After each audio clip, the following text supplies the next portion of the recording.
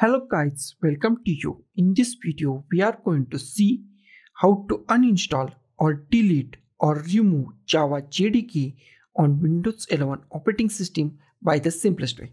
First of all, just go to the start, type cmd and click on the command prompt. Okay.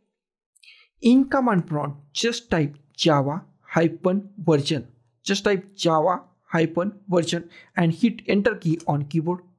Now we find Java version and our version number. In your case, your version number is different.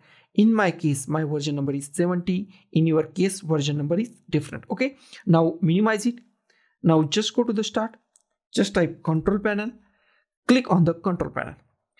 Here we find programs and features. Here is the programs and features. Just click on the programs and features. Okay. Now we just find Java.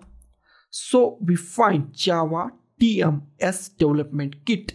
Then your version number. In your case, your version number is different. In my case, my version number is 17. In your case, your version number is different. Select that.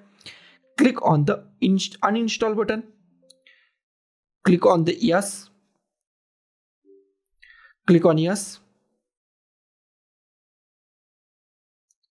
Now our Java JDK is uninstalled. Now we check it is uninstalled or not. Just go to our command prompt and here just type java-version and click on enter button. Okay. Now Java is not recognized by internal or external command.